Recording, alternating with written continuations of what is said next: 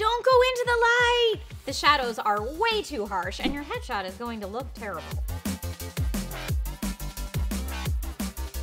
Welcome to DIY in 5, everyone. My name's Trisha Hirschberger, and today we are going to show you 5 ways to use natural light to make your photographs look as glorious as possible.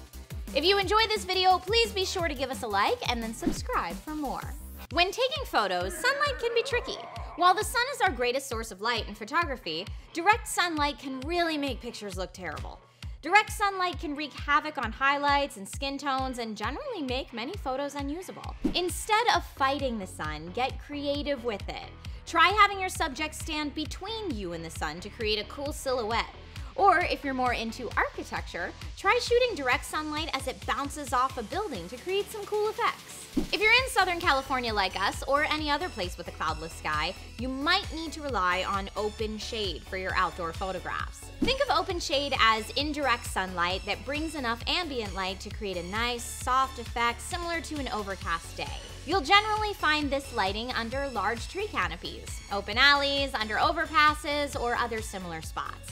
It has all the benefits of lots of natural light without any of the drawbacks of blown out images and harsh shadows.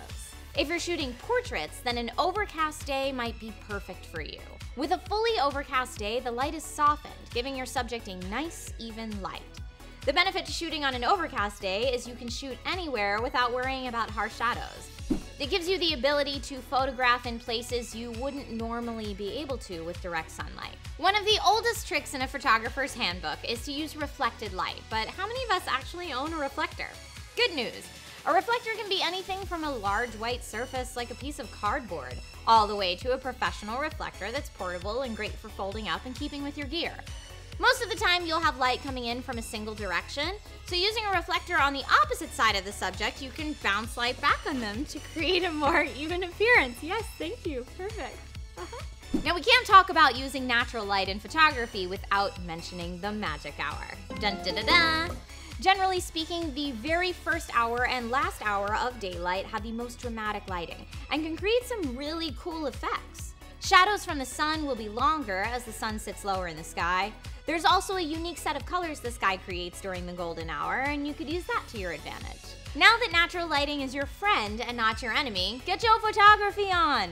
Let us know your photo questions in the comments below if we didn't answer them all, and if we did, give us a like and subscribe for more DIY in 5. I'm Trisha Hirschberger, and I'm actually gonna jet because it looks like it's almost magic hour. Bye-bye!